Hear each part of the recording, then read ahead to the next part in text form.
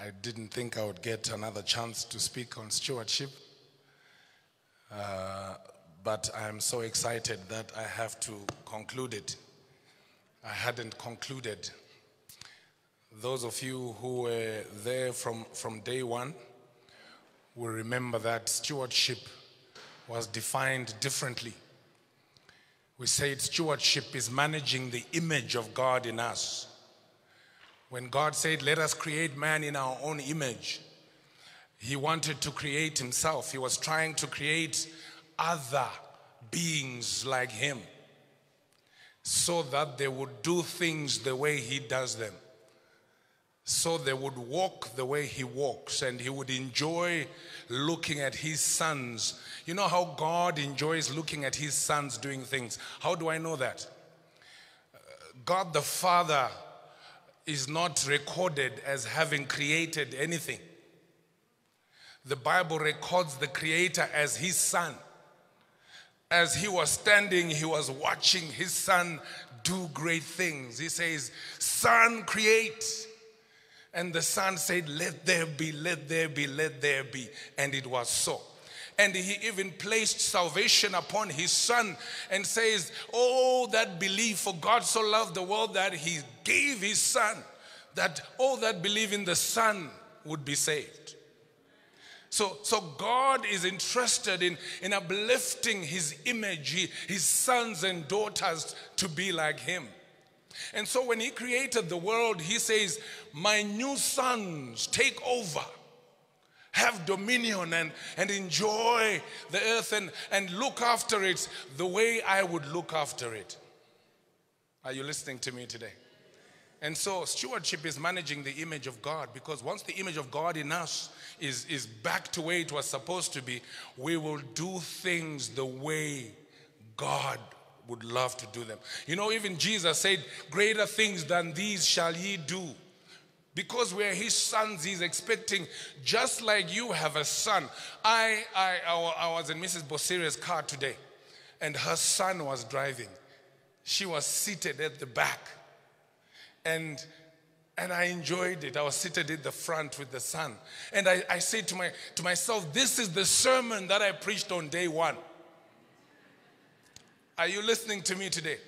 The son doing things. When I saw my daughter for the first time, I was filled with joy. I ceased to exist.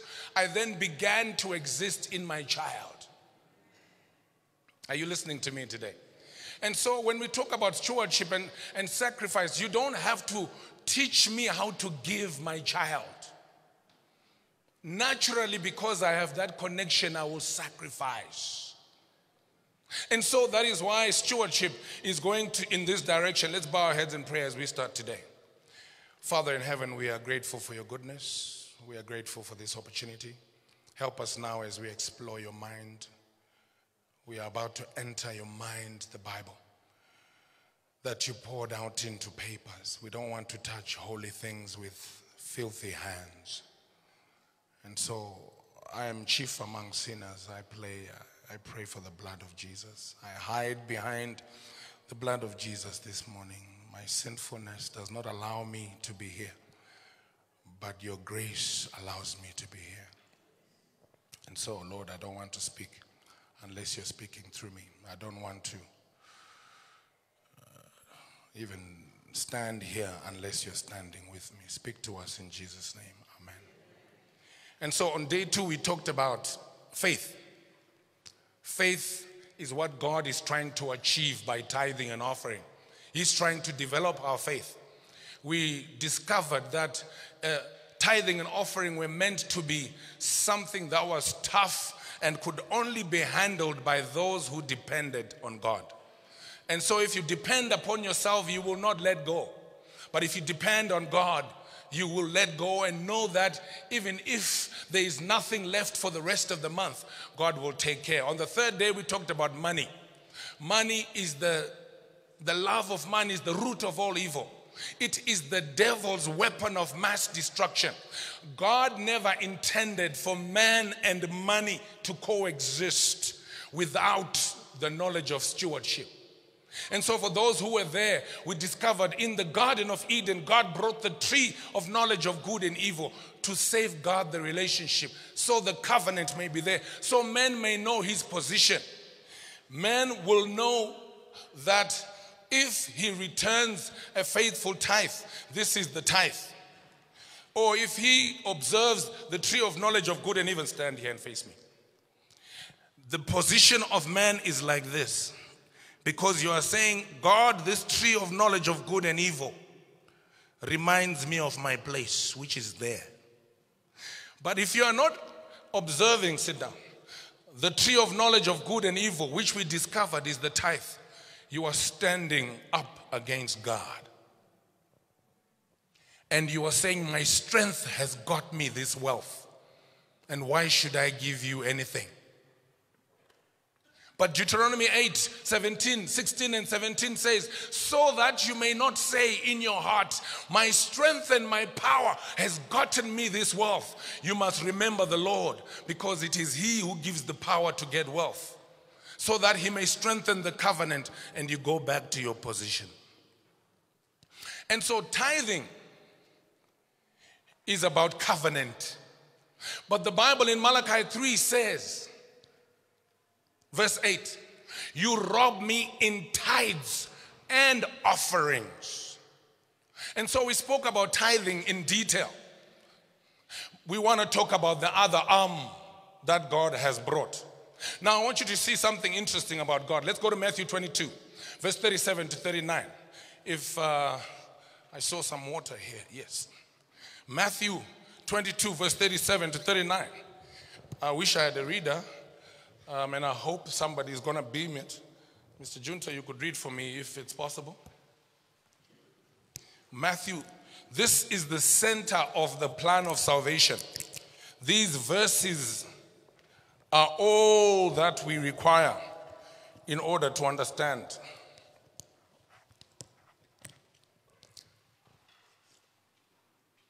Matthew 22 is about love. Stewardship is about love. If you are managing the image of God, God's character is love. And so the image of God is about love. Now, I want you to see something interesting about Matthew 22, 37 to 39. Quickly, I want to rush.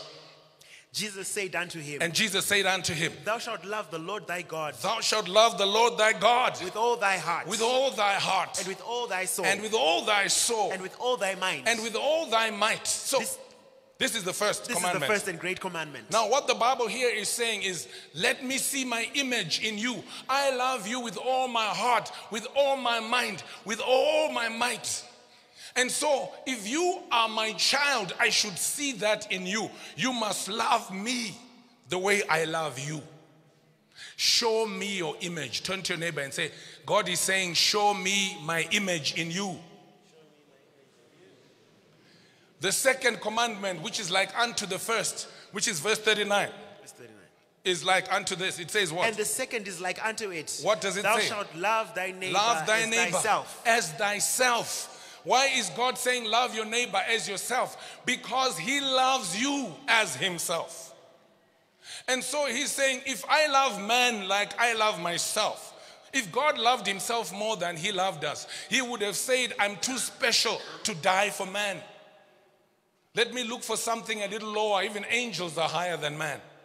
But he says, I have put my life at the same level as yourself. This is the vertical relationship. This is the horizontal. Man to man. God to man. This is the cross of Jesus Christ. This is the character of God. Now let me show you something interesting further to that. This represents tithing. Tithing, we learned during the week that it is you having a covenant with God. So tithing is about vertical relationship. God to man. So you have shown in tithing that you have a covenant with God. You have not yet shown that your character is like God. Fully. Now, what makes God so good that we should worship him? What is the greatest act that God did that we really are in awe about? Tell me. The what? The sacrifice. Yes. Plan of salvation. And the plan of salvation was done to mankind. There is nothing else that we have seen that shows God's love except what he did for man. We then also see it in creation and other things, but creation generally shows the power of God. And salvation and the plan of salvation shows the love of God. You're not listening to me today. And so there is no other way of showing God's love except with what you do for man. Oh, you're not listening to me today. How do you know that this man has the Spirit of God? How do you know that? How do you measure when you are at home and you're looking at your neighbors and people in your community? How do you measure that this man has got the Spirit of God? What do you see? What character? Do you see how large their Bible is? What? Kindness, mercy, and all those things are being done to who? Talk to me, church. To other men. So when people are saying this man is a godly man, they are not talking about how well you preach. Because the devil can preach. Are you listening to me today? They are talking about how you take care of other men. So you have no access to God except through men. Let me prove that to you. 1 John 4:20, quickly. You have no access to God except through men. It's what you do for men that makes God see truly that his character is in you. 1 John 4:20 says what? If a man say, I love God. If a man says he loves God. And hateth his brother. And hateth his brother. He is a liar. He is a liar. For he that loveth not his brother, whom he has seen, how can he love God whom he has not seen? Now listen to me. The Bible is saying, there are people who say, I'm an introvert. I don't like people. They are a problem. I'd rather be on my own. God is saying, I love man. And if you are like me, you better love men. And by the way, show love to men before you start to think you can show love to me. Are you listening to me today? And so what the Bible here is saying, let me give you a very interesting thing about this. This represents tithing. This represents offering. Offering is what is given to mankind. Offering is what benefits mankind, but in honor of God. Now let me show you how this works. Tithing in Numbers 18 verse 21, go there very quickly. I want to show you something very interesting. Tithing in Numbers 18:21, God says, I have given to the children of Levi. They are the only ones allowed to touch tithing. Not you, not your sick child, not your old mother. No one is allowed to touch tithing except the Levites. And that is why we call them trust funds. And that is why we send them to the conference. And I have a problem with people who say, my tithe. Because you have no tithe. Tithe is a symbol that God owns everything. I would read Psalms 50 for you, for those who say my tithe, when God in verse 9 says, I will not take a bull from your crow. In fact, let me tell you something. The world and everything in it is mine. And he says, if I were hungry, I would not tell you. And so there is no thing called my tithe. It's God's tithe. Are you listening to me today? So God's tithe, the owner of the tithe, gave it to the Levites, Numbers 18:21. And behold, I have given the children of Levi all the 10th in Israel for an inheritance, for their service which they serve, even the service of the tabernacle. They were supposed to serve in the congregation. And it was not good for you every day as you take your sacrifice to ask where the priest was. And then you were told, he's busy cultivating in the field. So God says, I'm not going to give them land to cultivate. Their land is in the temple. But because of their work in the temple, my tithe have I given to them. Are you listening to me today? So if you're not a Levi, don't touch tithe. So tithe is not spent at Nairobi Central. Not a cent of it remains here. So my question is, how do you bless God's people that he loves more than anything else? What do you give to the poor? What do you use to build churches? What do you use for religious service like the Feast of Tabernacles? It's not the tithe, it's the offering.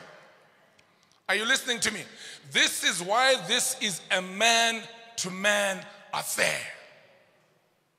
So, this goes back, tithing and offering go back to the 10 commandments. Are you listening to me today? The 10 commandments are about love for God. And that's the first 4. Love for man. Are you listening to me? The last 6. Now here's something that I want you to know. Very simple. The question usually comes, which one should be more, tithing or offering? And I know many people ask that question. Catch a hint from God. Turn to your neighbor and say, catch a hint from God. How many commandments have to do with man to man? God to man? God to man? 4. What about man to man? Add more where God adds more. Sure. You're not listening to me today. God did not do it. He was not sleeping, and he didn't misunderstand things when he put more commandments on the man to man. He expects you to put more effort and more love on the man to man. That's why he says, he who says he loves God and hated his brother is a liar. How can you love God that you have not seen? 4. And you fail to love man that you see? 6. Go to Matthew 5 very quickly. Go to Matthew 5. Matthew 5. I want you to see something about people who love to bring tithe and they have no offering. And there are many who think tithing is all that God is looking for. Tithing is only showing you have a covenant. It does not show that you now have the true character of love of God. Talk to me. Matthew 5 verse 22.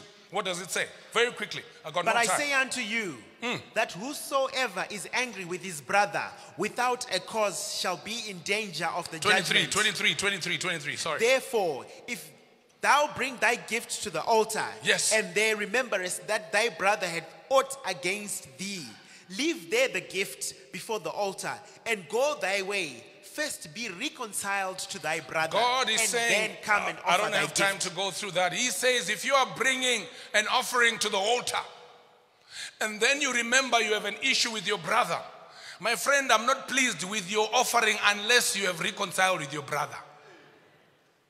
If you are bringing your tithing and you have not set aside offering, which is the one that blesses your brother, leave your tithing on the table and go and get an offering. I didn't get an amen. I'm not expecting it. I'm not expecting it. Listen, my brothers and my sisters, this is tithing, this is offering. Without offering, tithing is just like those women who says, we want to be called by your name. It just shows that there is a covenant, but it hasn't started showing that there is a character of God in there. God loves men more than anything else. Let me show you something interesting. Tithing is like a marriage certificate. It just shows you have a covenant with a man. It does not show how much love is in that marriage. It is how much you give in that marriage that shows that you really love your wife. We show how much we love God by what we do for man. Oh, you're not listening to me today. Some of you don't bring offering. What do you think is happening to the poor? Let's go to Patriarchs and Prophets. I want to read Ellen White's writings. Chapter 51, those of you with it on tablets. I want you to see something interesting. On tablets of stone. It says chapter 51 of Patriarchs and Prophets. The chapter is called God's Care for the Poor. Ellen White has something that she writes about tithing and offering. And I want you to understand that a tithing, if you bring tithing without offering, you have not completed the circuit. You have tried to show that you have a covenant with God, but you have not yet fully represented the character of God. Now, it says to promote the assembly of people for religious service, as well as to provide for the poor, a second tithe was required. That second tithe is supported by the Bible. I don't have time. I'll teach you that from Deuteronomy 14:22 to 29. If you go to Deuteronomy 26 from 12 to 15, it talks about a tithe that is eaten sometimes in your household. What they would do is, first year they would take it to the church. Second year they would take it to the church. Third year they would consume it at home with the poor and the strangers surrounding them. What was God trying to do? Number one, first year coming to the church, he wanted people to know that at Central Church, you can get help. There are people there with the Spirit of God. And so your offering is supposed to go, part of it, to the poor, the other religious service. We are struggling with camp meeting budget. We shouldn't, if everyone was giving a proper offering that is at least equal or above your tithing. Sure. So she talks about a second tithe. She says the first tithe was given to the Levites. She gives a verse of Numbers 13:21. You can go to the next paragraph. She gives the verses. In regard to the first tithe, it was given to the Levites. But in regard to the second, you were allowed to eat. So, my question to you is, show me your budget for the poor.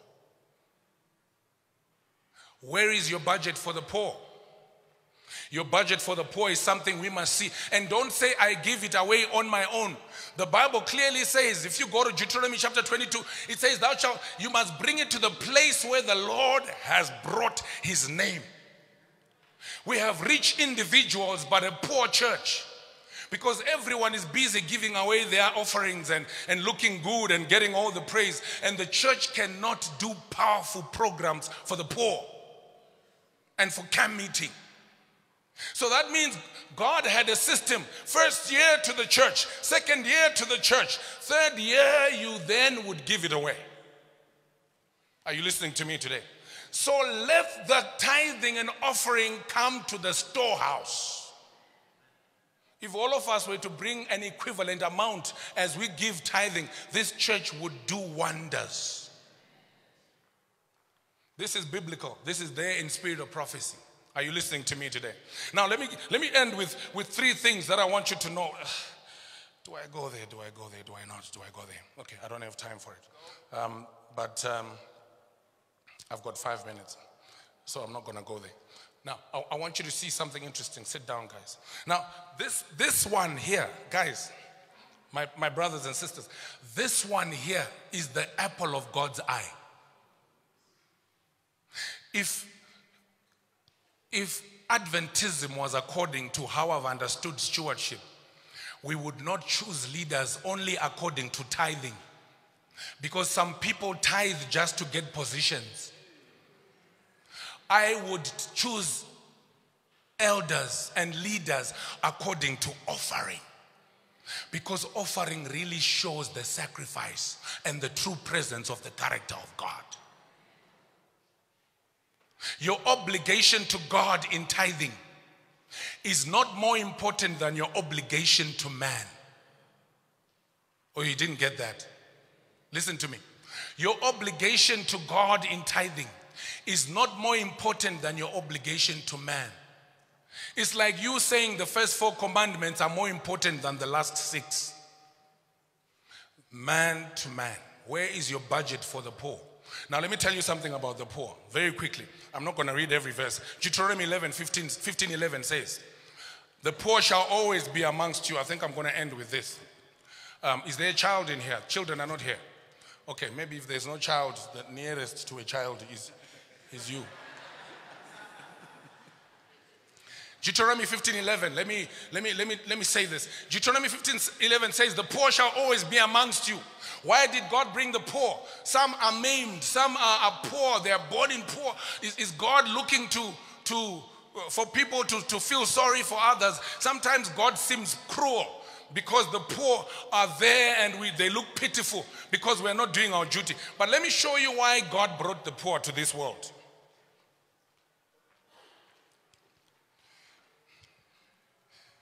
Can you all see me? Can you see me? What is godliness? Godliness, and let's talk about the love of God. What is the love of God? What is the character of God? The character of God is love. How do we see it?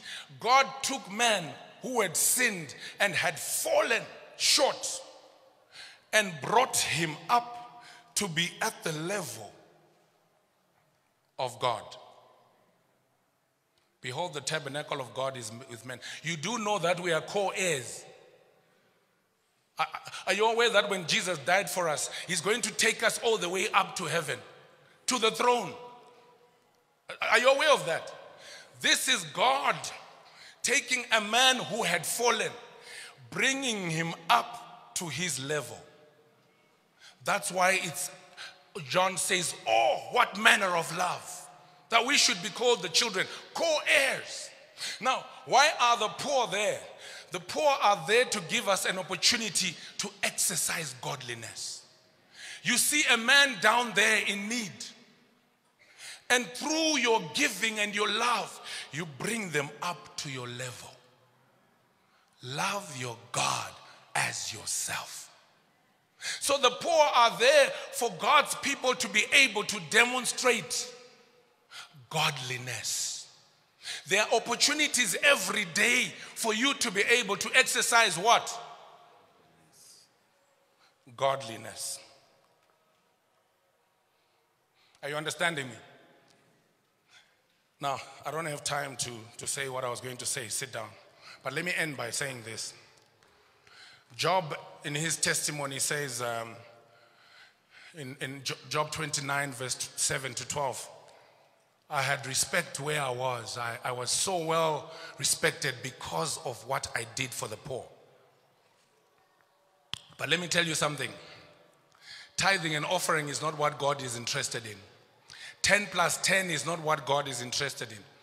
The New Testament does not talk about tithing much. Why? Because the New Testament Christian is an all to Jesus, I surrender. When Zacchaeus in Luke chapter 19 was converted, he started off at 50%. I give half of my wealth to the poor, and the other half, and then I will restore whoever I stole from fourfold. Do you remember? Now the last verse I'm going to read is Acts chapter 4, verse 31 to 35. Then I sit down. I want you to see that God is not interested in tithing and offering. God is not interested in 10 plus 10. That's just a method that he gives in order to give you an opportunity to character build until you can give all to Jesus, I surrender. So he's not looking for 10 or 10 plus 10. He is looking for all of you. But you cannot all get there unless you start with 10 plus 10. And then you end up like the Kellogg's Foundation, like Palmolive, Colgate, Palmolive, who ended up giving 90% of their income. When you start with 10, you are able to take the next step. Then you give 10 plus 5, 10 plus 10. 10 plus 11, 10 plus 15. Some people give 10 plus 30, 10 plus 50, until you give all to Jesus. Now this is the culmination of the gospel. I said Acts chapter 4 from verse 31. Let's read from verse 31. I want you to see what the New Testament church had become after they understood why God instituted tithing and offering. It was not for Levites. It was not for pastors. It was not to make things tough. It was for character building, so that eventually you will say, take the world, but give me Jesus. And when they had prayed, the place was shaken where they were assembled together. The place was shaken. And they were all filled with the Holy Ghost. All filled with the Holy Ghost. And they spake the word of God with boldness. Come on, keep going to 35. And the multitude of them that believed were of one heart. One heart. And of one soul. One soul. Neither said any of them that aught of the things which he possessed was his theirs. own. Yes. But they had all things common. Yes. And with great power gave the apostles witness of the resurrection of the Lord Jesus. Come on. And great grace was upon them. What happened? Neither was there any among them that Who lacked. lacked? Yes. For as many as were possessors of lands Of or lands, houses, of houses. sold them. Hallelujah. And brought the pieces of the things that were sold and laid them down at the apostles' feet. And what? And distribution was made unto every man according as he has need. This is not 10%. The Bible says when the Spirit had filled them, they would look around, the church would say, so and so has got cancer. They have cancer. They would go and sell cars. They would go and do whatever was needed in order to take care of each other. But the Bible here is saying they were not giving 10%. They went and sold houses. And they sold land and brought them at the feet and said, what else do you need for this gospel? Because we are only pilgrims down here. None were lacking, because what elder has, Ochola, what elder anybody else has was common to all. And they reached the all to Jesus. I surrender. But as long as every man is selfish and looking after their own things, and some are even saying we're not bringing our tithe, we are directing our tithe elsewhere. Lord have mercy. Lord have mercy. I'm not political. I'm not in this church. I don't know your problems, but I just know that God owns this world. And all he wants from you is not your money. He wants all of you. So you can say, all to Jesus, I surrender. Is there any who want to reach all to Jesus? I surrender. Can you stand up? Let's have a word of prayer. Father in heaven, we are grateful for your goodness. We see now that tithing and offering are not fundraising programs. We see now that even when you bring church building programs, you are not looking for wise ways to just raise money, but you are looking for wise ways to build our characters. So if the elders go to politicians and elsewhere to look for money for building churches, they would have lost the plot. Because character building is supposed to happen to every member. And that is why this has to be done by every member. And not one member doing for all. We should not be happy and say amen when one man contributes for the whole camp meeting. Because the others will remain unbuilt with no characters that have been built. Oh Lord, we thank you for your plan of salvation. You knew that the world would hold us. You knew the world would occupy us and money would be our master. And that's why you brought tithing and offering. Help us to learn to give and to trust in you and to have faith that whatever we give, you always return, but with more, and with pressed down and shaken together and running over. And those things that you give to us are not burdensome. They make rich, but they add no sorrow. And so help Central Church. They are going through many things, but I know at the center of it is worship. Help us to realize that only you should be worshipped, and we should abandon all and say all to Jesus. I surrender. As you are having mercy on Central Church, remember that I am not preaching because I have overcome on the things I am preaching. I know you send me because you want me to hear what you are also teaching to others. So as you bless them, bless me also in Jesus' name. Amen.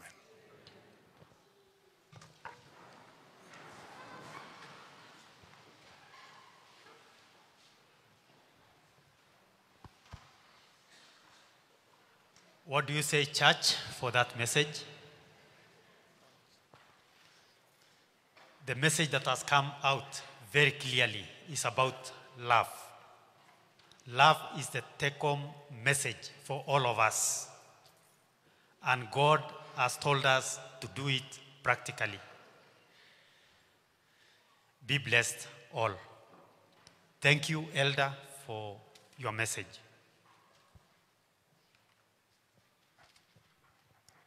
I welcome the Nyaga brothers for a special item.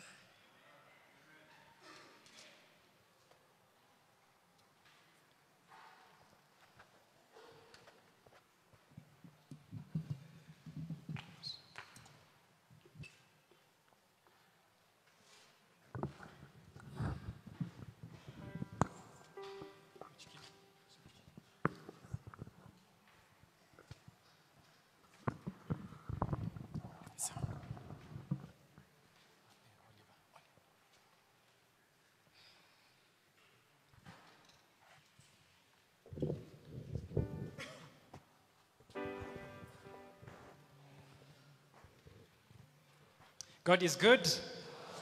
We shall all join we will lead you to sing the hymn 341, To God Be the Glory. And it's just a summary of God's amazing grace. Stanza 1 talks about justification. Stanza 2, sanctification. And stanza 3, glorification. So we pray that it blesses you. You can also sing it in your own tongue, but we'll sing it in the national anthem. National language. God bless you all.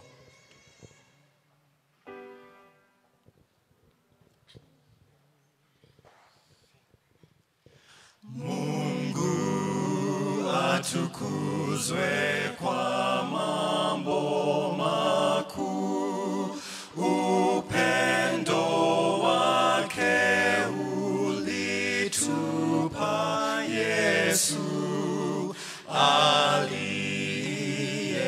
aliyejitoa maisha yake tuwe nao uzima wa milele. Msifu, msifu, dunia sikia. Msifu, msifu, watu wafurahi. Na uje kwa Baba, kwa Yesu mwana, ukamtukuze kwa mambo yote. Wokovu kamili, zawadi kwetu, ahadi ya Mungu kwa ulimwengu. Wanaomwamini na kuungama, mara moja wale husamehewa.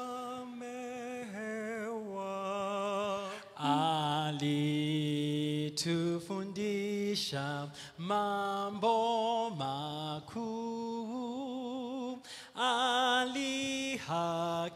alihakikisha wokovu wetu, lakini zaidi ajabu kubwa, Yesu atakuja na tutamwona.